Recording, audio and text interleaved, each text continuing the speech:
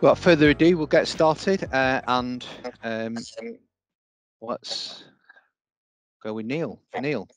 Yeah, hi everybody. I'm sure there's people coming through. There might be some trouble access. I'm sure it'll ease its way through. So my name's Neil Walker. I'm head of architecture. Just as a brief introduction, I've been with Covea over 3 years. I'm responsible for working with a team of architects on our technology strategy moving forward. I've been really working in technology and architecture for about 15 years now, but prior to that, quite a lengthy period of time in engineering. I'm very interested in all things related to cloud and cloud development, and specifically on microservices and service-oriented architectures is something I'm highly passionate about. I also don't mind occasionally getting involved in supporting some music events, and I used to actually play quite a lot of rugby. I don't know if you'll spot me on that picture, but I used to play with some professional rugby in my time before, let's just say, injury got the better of me. So welcome everybody. I'm quite looking forward to talking to a lot more about Covea's technology approach strategy with Martin and David from Amazon. Welcome everyone. That's me. So you've got a bit of an insight into my background, my time with Covea. So before we move on, could I just ask, can people go on mute, please? We're getting a little bit of feedback on the call. Thank you. So next up is David. Yep. Hi, everyone. My name's David Rowley, and I'm a solutions architect at AWS. I've been at AWS since 2019. Before that, I worked for BA Systems as an IT consultant, so working with a number of public sector customers on development projects and migrations to cloud. Thanks, David. And then there's me. I'm Martin Dennehy, Chief Enterprise Architect at Covea. Worked for Covea for nearly 4 years. Been an architect for about 12 years, and feels like longer, but about 25 years in technology in various roles. Before Covea, I worked quite heavily in the public sector. I live in Blackpool, which is unusual for someone working at Covea because mostly Yorkshire or based down south.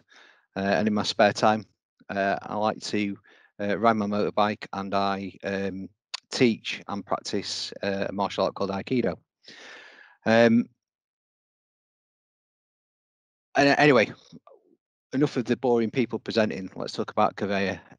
Covea UK. Well, what is Covea? Covea is, for those of you who don't know, we're a general insurer in the UK market. We specialise in commercial, motor, high net worth, property and protection insurance. Covea doesn't sound like a very English word. It's a French word. We're part of a French mutual group called Covea. In Covea UK, as an entity, we service about 2.1 million policyholders, and we generate close to about £800 million in premiums each year. And we have we've been operating in the UK market for quite a while. Covea formed by the acquisition by France of a UK insurer, and then the merger of some additional UK insurers. That's given us quite a good basis in the UK market, sort of 3 major insurers, which brings with it a wealth of experience. We've got between the 3 companies that make up Covea UK, or that form Covea UK, we've got about 60 plus years trading experience in the UK. We award-winning company. We're constantly winning awards. I think quite strongly within our down to our customer service ethos. We work quite hard as a company to make sure that we look after our customers well, particularly when it comes to claims, and we hold various awards for that, including the coveted Service Mark distinction from the Institute of Customer Service. So we're quite an established UK insurer that's got a really good track record at looking after our customers, particularly when they need us most. When you make an insurance claim, that's when you really need your insurance company. So I'm just going to touch a little bit about some of Covea's digital strategies. Within Covea Digital, we're responsible for all the technology to both supporting all our business and product lines across the areas that Mike just mentioned, but also we're focusing on our new insurance platform proposition. Within Covea, how we focused and orientated ourselves towards is to focus on 6 key areas that is a large part of how we drive innovation and technology and works through all of the individuals within the different departments and different areas as our core objectives, which is all about how we get to a best-in-class platform, working with providers like Amazon and some others I'll touch on later, but a large part of how we get to a insurance as a service capability. Through that, we'll be deriving out the delivery of our affinity partnerships and driving the growth within those product lines for the business. But it's very important to us also to look at how we deliver that great customer experience digitally and focusing on our own people, getting people to be more productive, more transparent, freeing them up to add the right amount of value to our customers. And obviously with a lot of changes that we've seen with COVID and the pandemic, getting that digital workplace right is a key important part of getting people to be freed up to add the right value. So we do look at our internally how we work technically and what we do strategically to get people to be in a enriched and robust workplace. That's a large part of that. And then as you would see in obviously most agile and transformative organizations, it's about continually improving. How do we continually look at and do things better, smarter, quicker, faster to help us get to the right best in class technology platform that we're aiming for.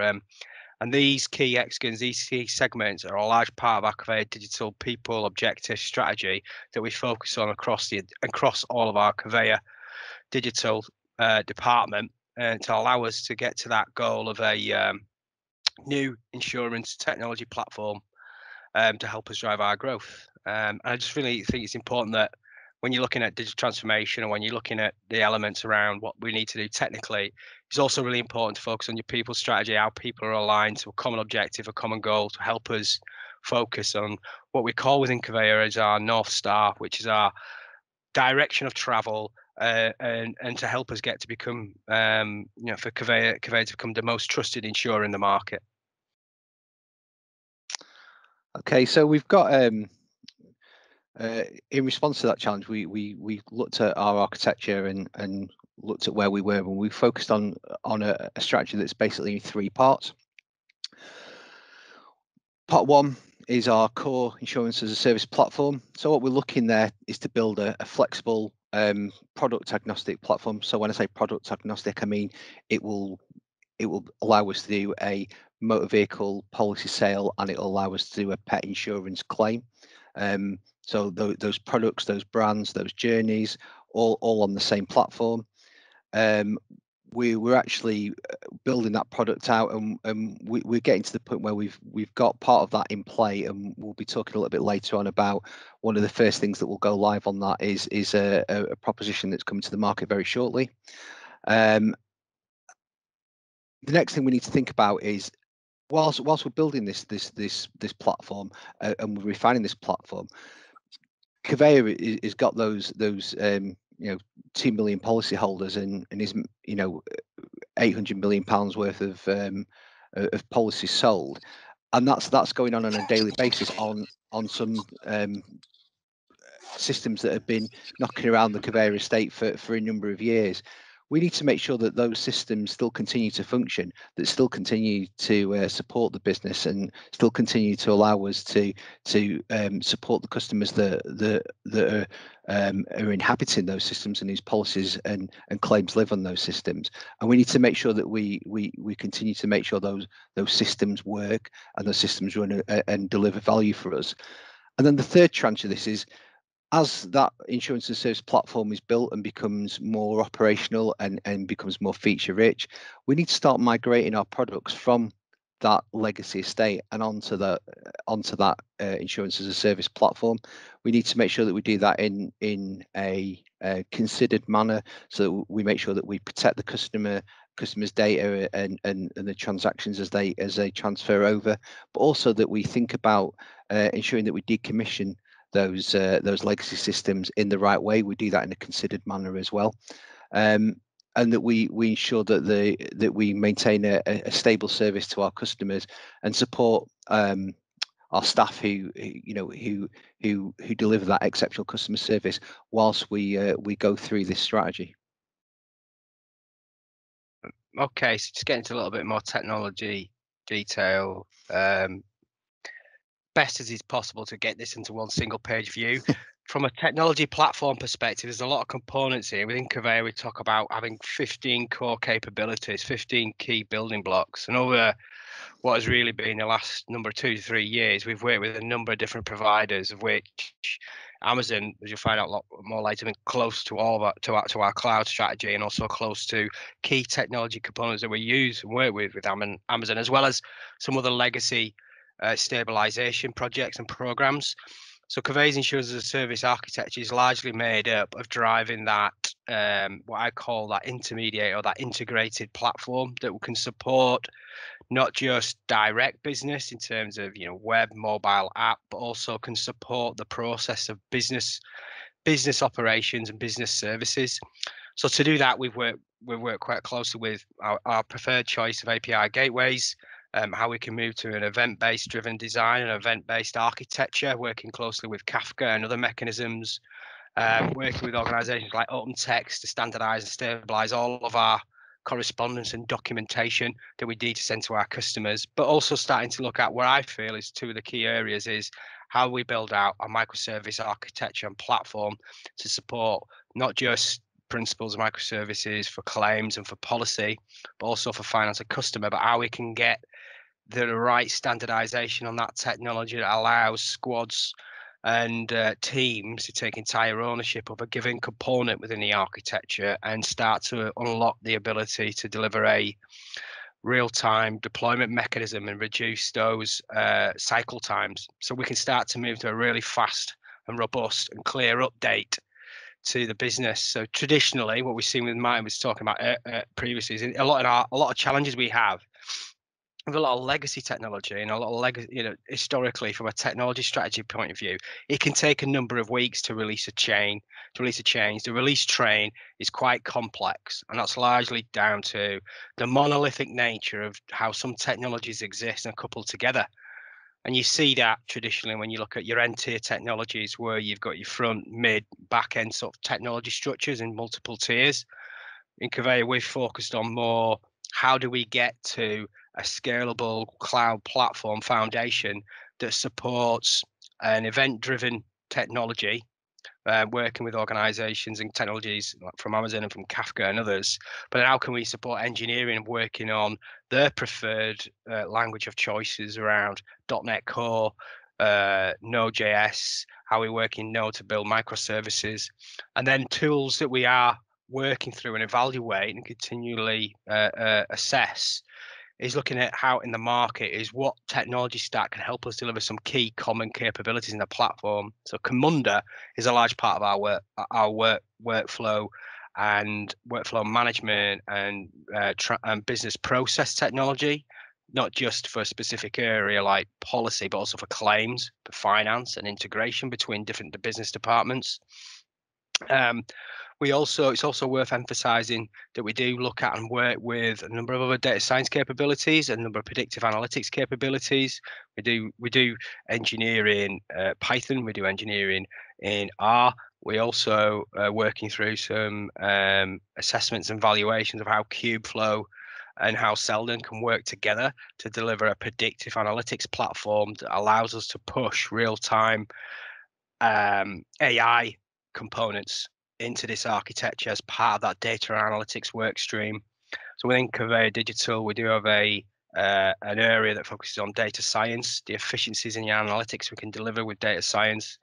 But we also do work quite closely with Amazon on how we will building out our single data lake platform and how our centralizing our data into structured, unstructured, semi-structured formats can support both strategic MI for the business across all business lines, but also can support data science experimentation, look at the value in our data, how do we unlock value and efficiencies in our information that we store around customers, policies, claims, to help get to that back to those objectives, that amazing customer experience on a best-in-class platform. There are a number of other components here that make up a large part of the topology of our insurance as a service technology stack.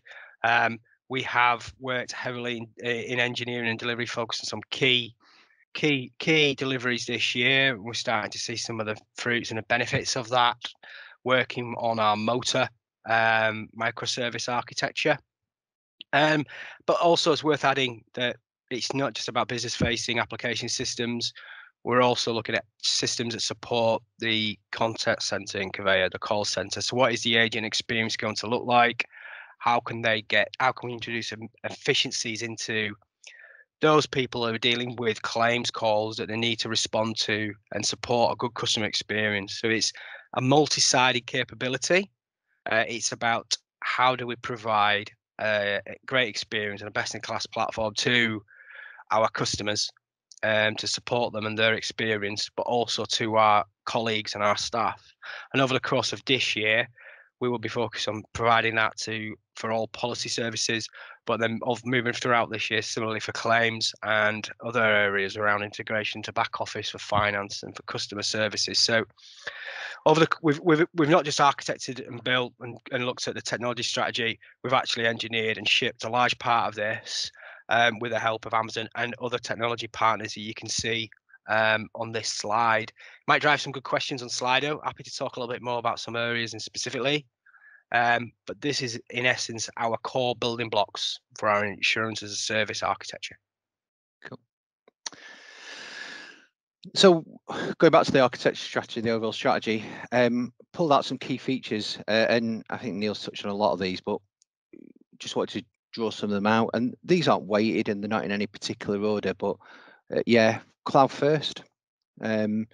We recognise that we need to leverage the capabilities of cloud and the commoditization of infrastructure, and AWS are tremendous partners we're working with in that, and I think Dave's going to talk to us a little bit later on about the capabilities that we're going to be exploiting through AWS and how they can help us with this transformation. Agility. Our architecture is based on microservices. It's agile architecture by design, and it allows us to provide product features in that iterative manner. As Neil pointed out, going from months to get features out the door to to having daily releases. That's the goal we're heading for. Data being central. Utilizing our data effectively. Again, AWS providing the underpinning data lake and the technology that our data lake sits on, but that's going to allow us to utilize our data properly, simplify it. The amount of data in the complexity in the legacy estate, it just brings it all together and allows us to manage that data in an efficient manner, and it allows us to support the various things that hang off data as well, like security, pricing, our real-time analytics. That list of vendors, I think that's probably quite a familiar list to people when they looked at the things wrapped around that diagram. We're constantly looking at best in class. We're not tied to a particular technology stack, and we've gone out, and some of the technology is open source, some of the technology is software that we're buying and commercial software, but we've looked to go to the best in class. We've decided to purchase and procure and implement software that's based on it being the best tools for the job, and that's helped in a way by the agility of our architecture, and the nature of the design we've gone for means that we can utilize these various components together to give that overall service. And lastly, but as I say, these are not in order, reduction in technical debt. We still have significant technical debt in our legacy estate. At this point, it's mostly technical debt. And the technology that we have there is not something that we could easily build upon because of that level of technical debt, and it didn't meet our digital aspirations. So building that that new insurance platform was something that was absolutely critical to us being successful and moving forward. And we'll reduce that technical debt. We're building something that should give us, a better cost of ownership, a better TCO going forward, and should give us a platform that allows us to meet our digital aspirations. And provides that flexibility and agility so that we can support the business that and enable the business to grow and continue to be as good as it is in the delivery of insurance services to our customers.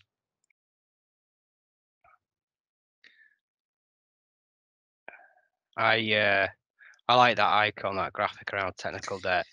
It's quite often, how many times I know myself and about David or Martin that face this problem, that there's a perception that because something is shipped, especially from a legacy or historic perspective, that it's the simplest route to get change. And that, whilst it's a bit humorous, it quite often really is the case, right? That's the reasons why it takes so long to add a new window to a lot of technology, that perhaps not only is it about adding a window, it's about actually looking at the product features and the capabilities you need. Insurance market, insurtech certainly, it's changing significantly. There is a significant amount of disruption happening in the insurance sector, which is why it's quite exciting.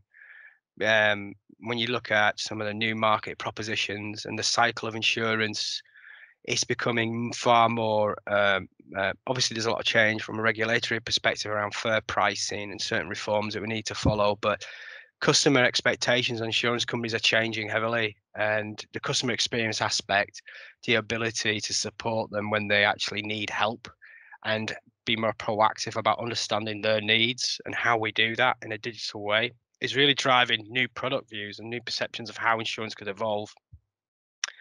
I think one thing that we looked at from a technology strategy point of view is when we started looking at a multitude of different technologies that we have, whether it's actually data center related in terms of the amount of virtualization, the size and the estate of our virtualized environment, the number of technology solutions we need to maintain and fix and support, and then the ability to move at pace and support them and get them to a place that allows for real-time releasable increments of new product features.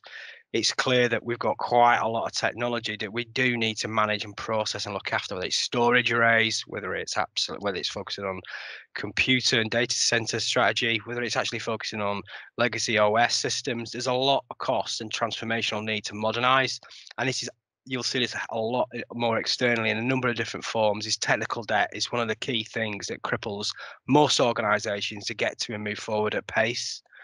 And those organizations that get on top of technology debt and get on top of how we manage and maintain technology debt, I do believe will be the ones that actually make more of a faster track into a more internet operating approach around accessibility and providing technology as a service to support customers. And technical debt is a key part of governance and management within Covea Digital, and the governance of that. And it's more about accepting technical debt. It's more about understanding that you've got it and how you're going to remediate it.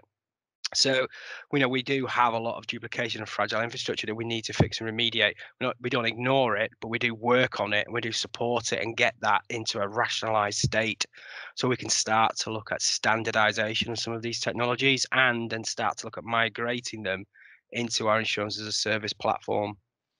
I only share this to show a bit more grounded insight from a technology strategy point of view. We quite often think and focus about new technology, new tools, but we do have to go through the transformation of current or technology that exists in traditional architectures and how we move that at the right pace into a new cloud-first approach. So there's just some interesting insight around technical debt I wanted to share and how we need to improve it. Okay, I've managed to get this far in the presentation without mentioning bimodal, and I'm not going to mention it here either. If anyone from Gartner's on, please stop sending me the emails. I don't subscribe to the bimodal model. I prefer to think about the challenge of new and old by talking about passion. We need to be as passionate about existing systems as we are about the development of our future platforms. There's still tremendous value to be delivered from Covea every day by those systems we refer to as legacy, and we need to ensure that we keep them running, and we need to look after them. We need to, whilst we build for the future. And again, this is something that AWS are aware of. AWS have come in and they've got a certain sympathy and a certain appreciation and affection for the systems we refer to as legacy. They're helping us to explore how to support them better, how to maybe re-platform them, how to migrate them, and how to help us ease the transition of our products from our old traditional legacy estate and our old traditional legacy hosting solutions into cloud. They're helping us with discovery and how we can really keep some of those systems running whilst we get that new one platform for old built.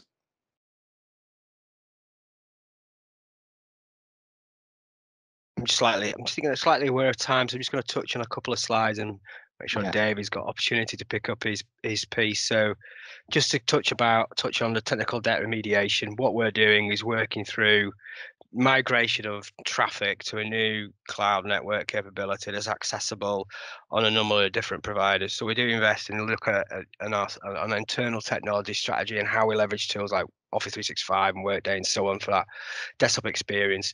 But we also work closely with Amazon and how can we start to migrate some of our technology estate that I just touched on into those environments, and then how we can best test and manage the performance of those aspects and move it from our current traditional data centers into a refreshed and renewed platform working with Amazon. And the legacy modernization approaches, we're working closely with David and their architects, of allowing us to unlock our abilities to not just stabilize and fix our current challenges, but actually to accelerate some of our cloud adoption. Yeah. I think we could probably skip over the next slide, which is just a building on that, Neil. Yeah. So so just to emphasize that part of that is it's like two tracks in our minds, all about bimodal and so on. But we've got a legacy modernization strategy.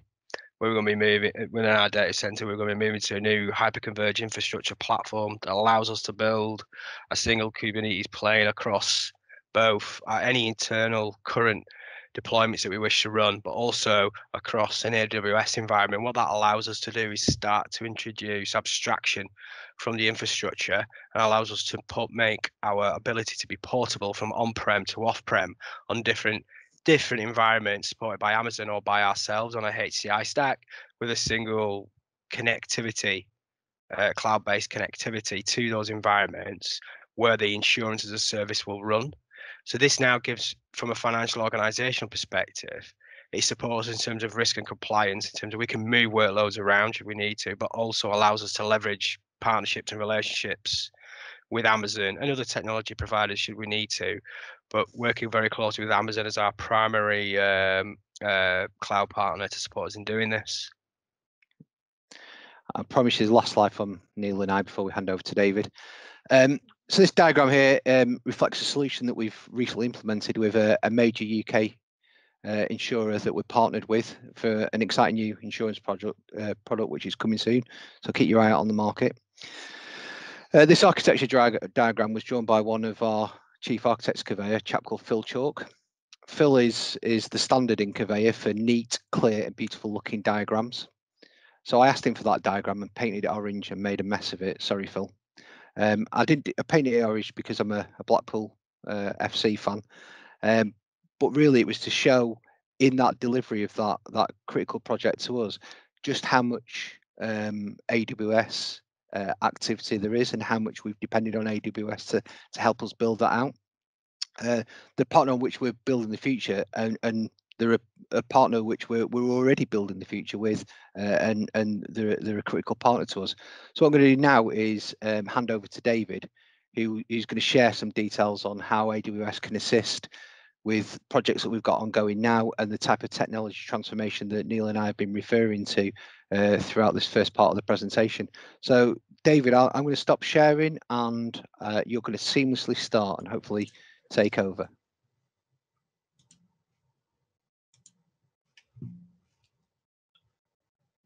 Okay, hopefully you can see my my screen now. Yeah, so Martin and Neil have spoken about Covea's strategy and their plans, and so now I'm going to talk a bit more about how AWS is supporting Covea Insurance in their modernization and transformation journey. So first, I'm going to talk about why Covea and other organizations like them are moving to AWS and some of the benefits that they see from doing so. I'm then going to move on and talk about a few of the specific areas and projects that Neil and Martin have mentioned and how AWS is supporting those projects. So, for example, with the new Insurance as a Service project, so how the AWS Well-Architected framework can help with designing and architecting for cloud. How Covea are looking at VMware Cloud on AWS to support their legacy infrastructure and support their desktop VDI platform. And finally, we're going to look at Covea's wider migration journey to AWS, some of the approaches that we see customers take, and things to consider for organizations on that journey. So before we go on, just to make sure everyone's on the same page. So what do I mean when I talk about the cloud? So we define cloud computing as the on-demand delivery of IT resources via the internet with pay-as-you-go pricing. So instead of buying, owning, and maintaining your own data centers and servers, organizations can now acquire technology such as compute power, storage, databases, and other services on an as-needed basis. So you can think of it as similar to how you flip a switch to turn on the lights in your home, and the power company sends electricity. With cloud computing, AWS manages and maintains the technology infrastructure in a secure environment, and businesses can then access these resources via the internet to develop and run their applications. So capacity can grow or shrink instantly, and businesses only pay for what they use. So why do we see customers, especially enterprises like Covea Insurance, moving over to AWS? So this slide shows some of the reasons. Don't worry, I'm not going to go through all of these. But the first reason that the customers usually look to the cloud is actually cost. So with the on-demand model used for the clouds, you don't have to lay out the capital upfront for servers and data centers, and instead customers get to pay for it as you consume it, so as a variable expense. And so if you've ever been involved in provisioning infrastructure on premises, so there you have to provision infrastructure well in advance. And if you provision on the low side, then if you don't have enough, then you have a customer outage. So instead you provision for the peak workload, and you rarely end up sitting there for long. So most of the time you have unused infrastructure that you've paid for just sitting around idle. Whereas in the cloud, you just provision what you need. And if it turns out that you need less, you can give it back to us and stop paying for it. And that variable expense is lower than what virtually any other company can do on its own, because of AWS's scale, we can pass on those savings to customers in lower prices, and we've lowered our prices 85 times since AWS launched in 2006. And so cost is usually where the conversation starts, but the number one reason that we see enterprises and governments moving to the cloud is the agility and speed with which they can change their customer experience. If you look at most companies' on-premise infrastructure, to get a new server added, typically we find takes between 10 to 12 weeks, sometimes longer. And then you have to build all the surrounding infrastructure software like compute, storage, database, analytics, machine learning, etc. Whereas in the cloud, you can provision thousands of servers in minutes and access over 175 services that you can put together and use however you want. And that can let sort of Covea and our other customers then get from an idea to implementation several orders of magnitude faster. And another reason they're actually increasingly seeing factor into customers' migrations to AWS is sustainability. So at AWS, we're committed to running our business in the most environmentally friendly way possible. And our scale allows us to achieve higher resource utilization and energy efficiency than the typical on-premises data center. A recent study in 2019 carried out by 451 Research found that AWS's infrastructure is 3.6 times more energy efficient than the median of surveyed enterprise data centers, with more than 2/3 of this advantage being due to a more energy efficient server population and higher server utilization. AWS data centers are also more energy efficient than enterprise sites due to sort of comprehensive efficiency programs that touch every part of our facilities. And when they factored in carbon intensity of consumed electricity and renewable energy purchases, 451 found that AWS performs the same task with a 88% lower carbon footprint. So When organizations start using cloud services and start on the same journey as Covea, this is the typical path that we see customers taking. So early in the journey, enterprises are in the product phase, and this is where they're looking to develop brand new business capabilities by taking advantage of cloud native features. Here, AWS will be evaluated and vetted on a project by project basis. After experiencing the benefits of cloud, customers then look to build a foundation to scale their cloud adoption. And this includes creating a landing zone, so which is cloud architecture, including account structure, network connectivity, identity management, cloud center of excellence, define an operations model for cloud, security and compliance readiness. And then out of the foundation stage, AWS becomes a proven choice and is then often used for new projects within the organization. For enterprises with an estate of legacy applications, we then see them moving to a migration phase, and this is where they migrate existing applications across, including mission-critical applications or entire data centers to the cloud, as they look to scale their adoption across a growing portion of their IT portfolio. Currently, we see actually very few customers are in this migration phase. So estimates are less than 25% of enterprise-level workloads that we see have been moved to the cloud. But then once they're migrated across, after migrating these across, the modernization phase is where those applications are then updated to start using more modern technologies and start benefiting from new services and features available in the cloud.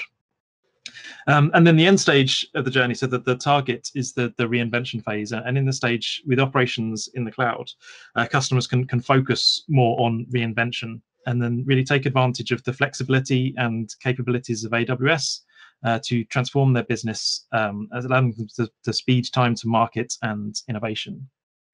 So if we go back to the beginning of that journey, then and start and think about a project, and let's consider the Covea's insurance as a service project.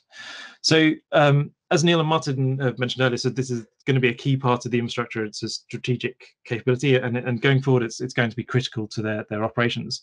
And so when you're considering a critical workload like this, actually, no matter if it's on-prem or in the cloud, you're going to have a number of different areas that you need to consider as part of the design. So you want to make sure that you are building it in an appropriate way. You want to make sure it's secure. You also want to make sure it's reliable and performance. You want to make sure it's optimized for cost. And you also want to make sure that the team that's be supporting it is actually able to, so they can see what's going on, understand how it's running, and also make updates and changes to the application safely when they need to. So when designing and building for cloud, though, it brings with it a new set of new and different set of capabilities that teams used to developing for on-premises environments probably won't be used to. So how do you make sure that you're actually doing things correctly when you start moving to the cloud? So when Covea were starting to build out the insurance as a service project, one of the ways in which we provided support was with the AWS Well Architecture Framework. And this is a framework which we produced, which helps cloud architects ensure that they're designing the most secure, high-performing, resilient, and efficient infrastructure possible for their applications. And so the well-architected framework exists to drive better outcomes for customers who build and operate workloads on the cloud. And it's designed to be a mechanism for customers like Covea on their cloud journey. It allows customers to learn the strategies and best practices for architecting the cloud, measure the architecture against best practices using the well-architected tool and well-architected framework reviews, and then improve those architectures by addressing any high-risk issues identified using improvement plans, well-architected labs, AWS partners, solution architects like myself, and other options. And so the well-architected framework provides a consistent approach to evaluating architectures and ensures that foundational areas that are often neglected are actively thought about. So the well-architected framework provides a set of questions to think about and answer, and design principles which are arranged across 5 pillars.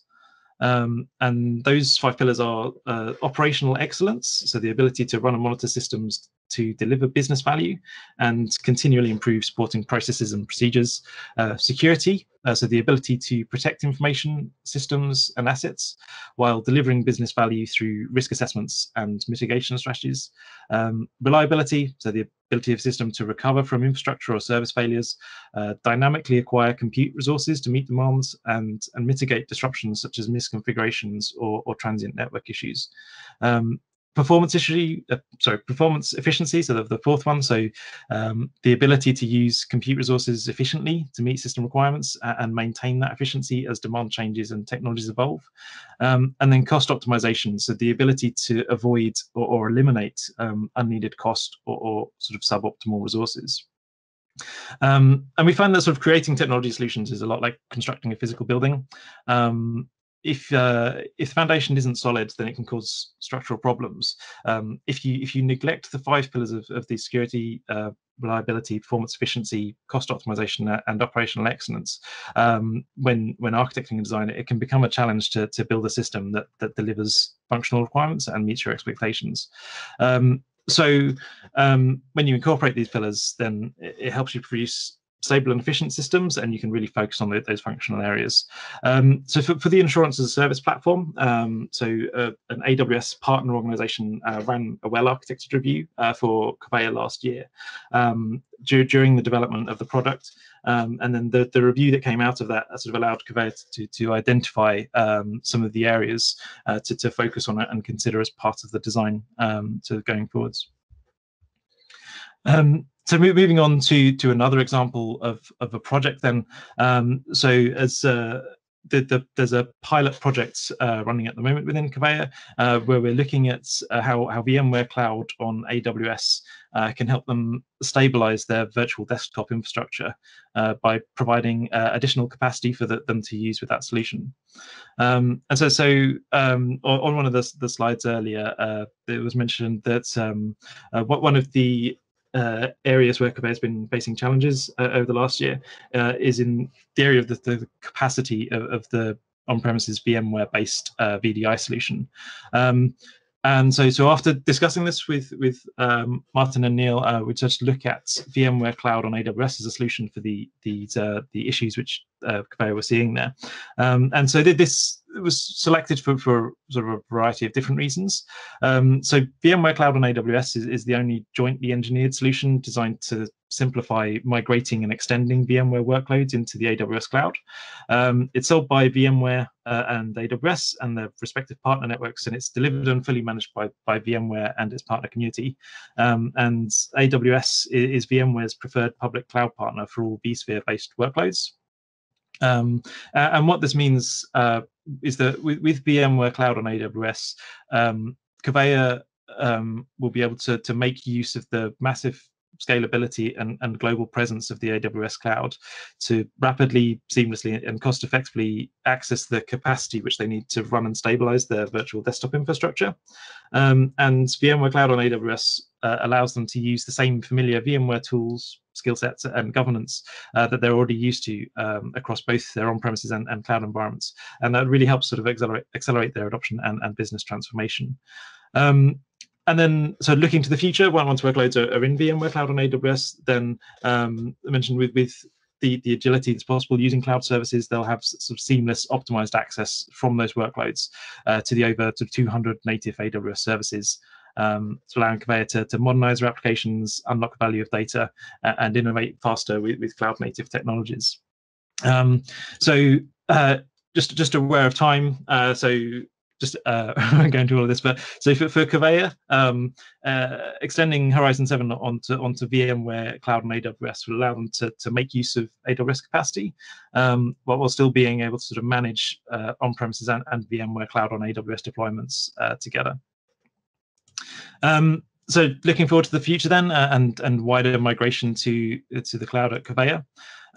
So we're still early in this process with Covea. So this last section is more general, and these are not Covea specific figures, just want to make that clear, but sort of across hundreds and thousands of customers, we see a repeated pattern of economic payback with migration.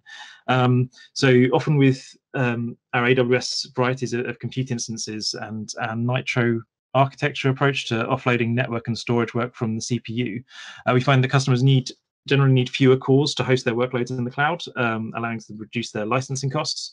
And then some other benefits as well. So switching to a cloud-based security model often results in fewer security incidents. And then as Neil and Martin mentioned, so shifting to both DevOps using modern tools and also to making use of serverless features where more of the operations can be automated. So moving to event-driven architectures means you can see substantial productivity boosts. The time to innovation shortens, and more features can be released more quickly. So when you're considering a migration to AWS, there are several different strategies available.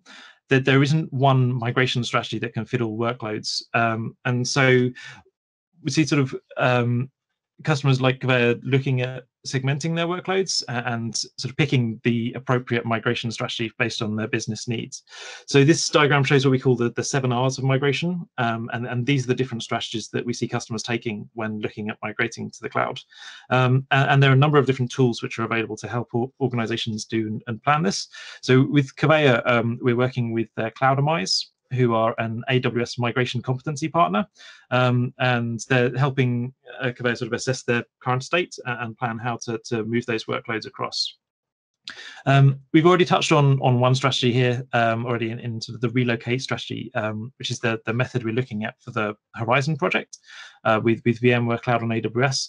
So by sharing the common VMware Cloud Foundation-based cloud infrastructure across both sort of on-premises data centers and AWS clouds, organizations like Covea can simplify and accelerate the migration of their mission-critical sort of production workloads to the AWS cloud at scale without having to convert or re-architect those workloads.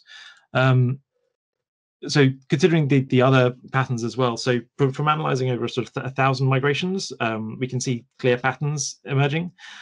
So first, many customers are realizing that they have many older applications that may not even relate well to their current or future business models, and these can be generally retired, and between 10 and 20% is what we normally see here. Another area that we see is there are now thousands of software as a service vendors who didn't exist 5-7 years ago, and we've seen a number of sort of on-premise apps generally being replaced by software as a service vendors, and this shift shrinks down the operational portfolio managed by IT operations. It's still sort of security. Still need to look at the security and identity management there, but there's generally less operations costs. And then with the other workloads, decisions can be made to lift and shift, and during a move, look at replatforming the operating system or database or language to reduce costs. And we see more and more customers replatforming from Windows Server to Linux and from Oracle to Postgres or Aurora to reduce their database licensing costs. And then finally, modernizing applications. And what we see here, that the key lesson that we've seen is that customers should focus on modernizing their applications that are real, true differentiators to their business first. And we see here that about 20% of applications are the ones where modernization is appropriate. And then so migrating applications and data across to AWS is going to help Covea gain technical flexibility and resiliency to meet the demands of a changing marketplace and then free up their resources for innovation.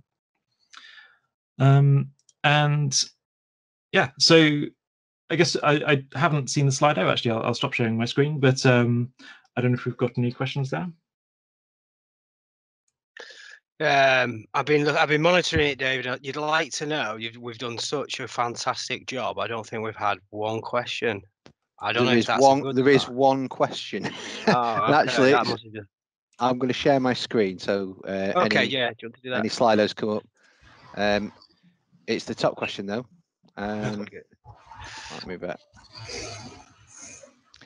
And it's one for you, David. Hi. Yeah, so how do you support the challenge of regulated industries like insurance working in a public cloud like AWS? Yeah, so this is something that we do get asked. So AWS is designed to be secure, and we do support the most heavily regulated industries and sort of those industries which have the highest need for security, like regulated industries like banks, insurance, Also, governments, national security, sort of. We do have a we do have the capabilities here to support this. So in terms of the regulations that we see, sort of the regulation industry is covering, we have teams available to support those customers, and where they do have questions about how to operate securely on AWS, we have specialists in that area. Also, in terms of the AWS certifications that we have as well, so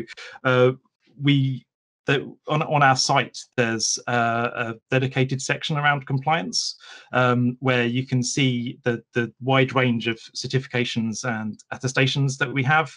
So various ISO certifications, SOC, for the US, things like FedRAMP and the HIPAA, the health requirements. So yeah, we are able to support regulated industries on AWS. Cool. And whilst you've got the mic, how long does it take to migrate to a 2B architecture of AWS? And I'll be writing that answer down and holding you to it. Well, I mean, it really does vary. So it depends what you want to do. I mean, with some of the technologies like VMware Cloud on AWS, it's possible to migrate applications across extremely quickly. There's sort of a number of case studies on our website around customers who've migrated in sort of on the order of weeks for some workloads. But I think it's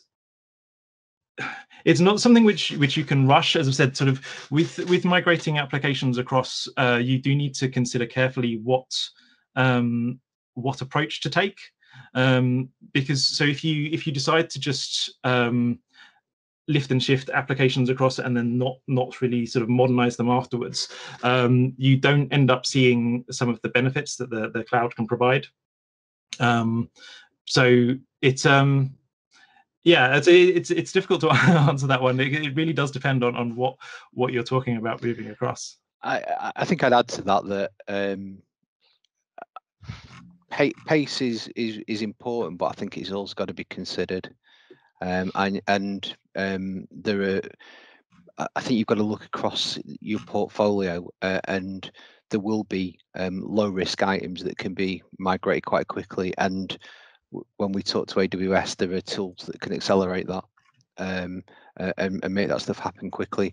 But depending on what sector you're in and how critical your data is and how critical your continuity services, you should really you shouldn't be looking to do it too fast. You should be looking to do it in a measured, considered and robust way.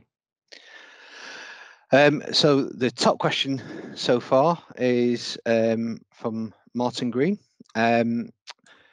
How do you go about maintaining enthusiasm for legacy systems whilst building out a new platform with a number of new modern technologies? And I think Neil and I should have a crack at that one first. Neil, do you want to go? There's a people cultural element to it. First of all, I know I use these terms and I'm guilty of it. I hate using the term legacy, right? Yeah, we've got a lot of technology, a lot of technical debt, but they are also responsible for processing a huge amount of business volume, of monetary value, but it's also a large part, maintaining a large part of our expected and current customer experiences from a technical level. So it's about how do you maintain the enthusiasm for it? It's about how you build a shared understanding of all the technologies you're working with, and how, as David alluded to, we support and bring in the right investments into our people. So we've run a number of different, David might jump in, we've run a number of different assessments. We've done hackathons with AWS. We've done training events with Amazon in terms of specific areas to focus on for certifications. We've even, from a hack events point of view, Covea even put a team together, worked on an event with other external organizations on how we build out certain technology approaches using new technologies.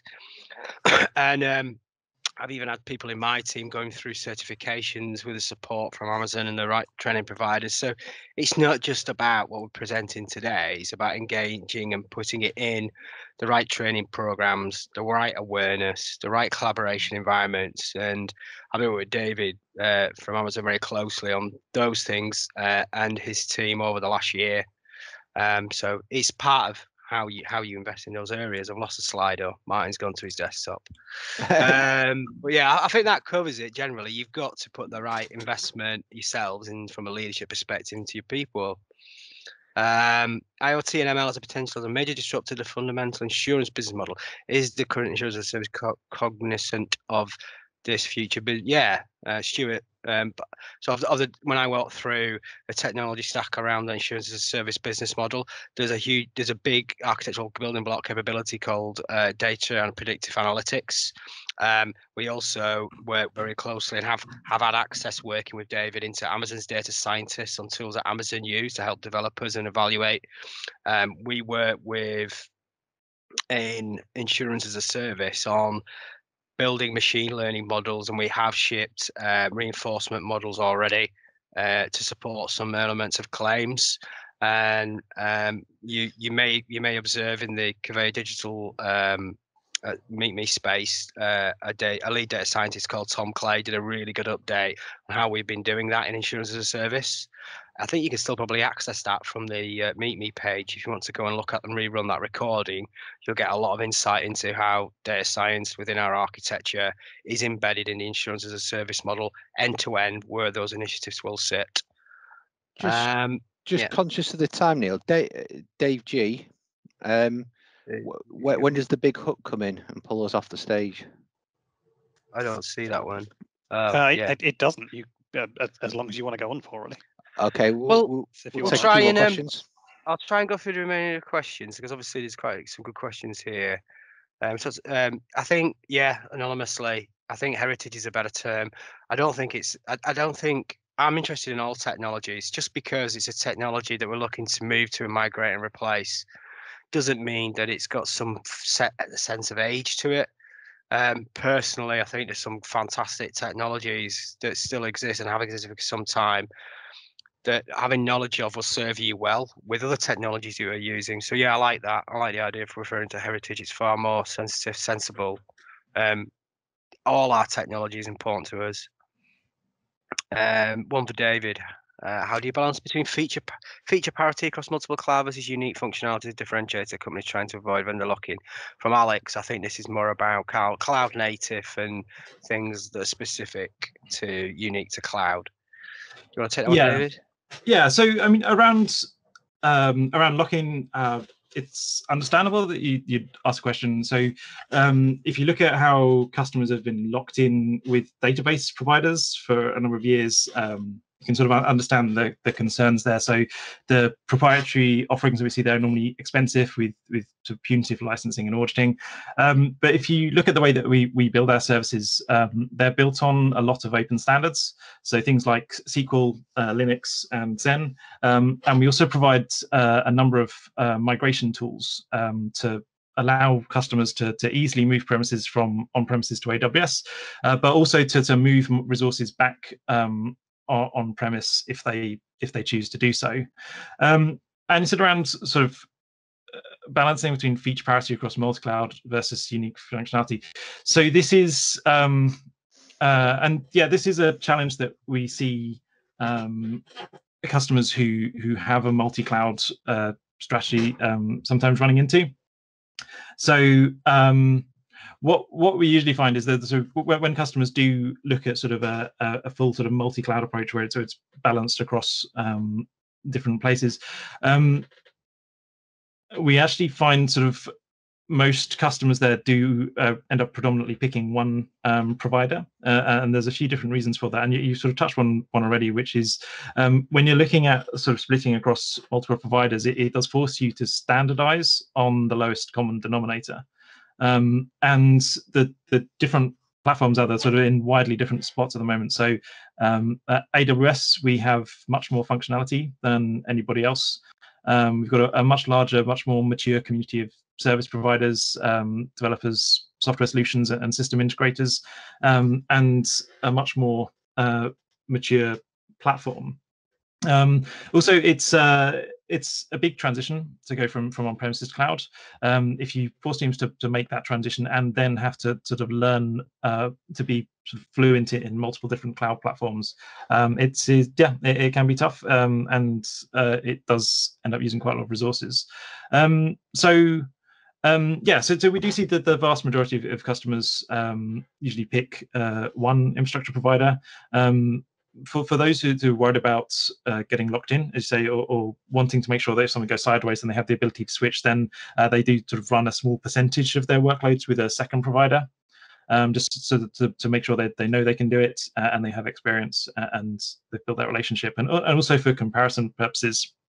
And the mindset that we have at AWS is that we have to earn our customers' business every hour, every day, every year.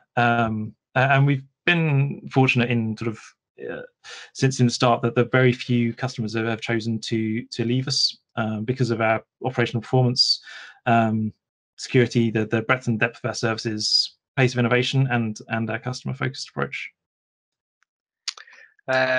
Cheers, Dave. So the last one is a good question. Does Amazon moving to the insurance market cause competition issues with insurance? I think this is not necessarily a question specific to Amazon. Competition in any business market exists. Technology, we're all looking at technology. We've got the same competition challenges with our current technologies. The concept of partnering with organizations to accelerate you and help you means you logically, work with a given area, given organization.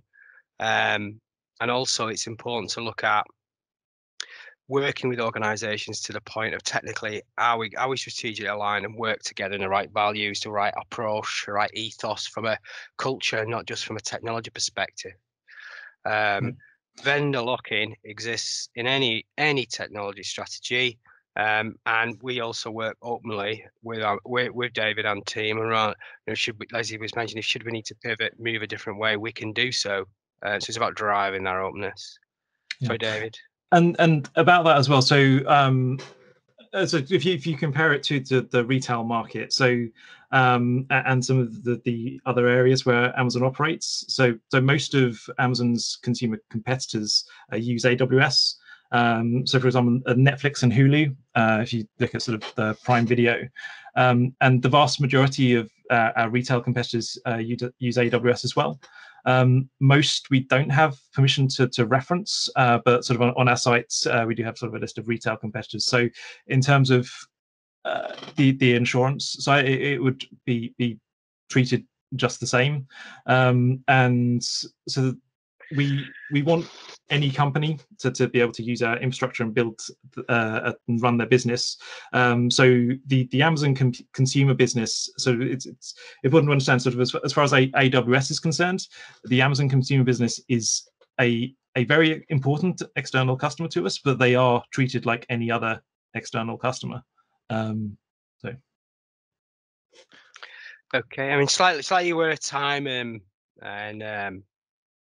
I'm sure there's lots of it's good to see some questions coming in.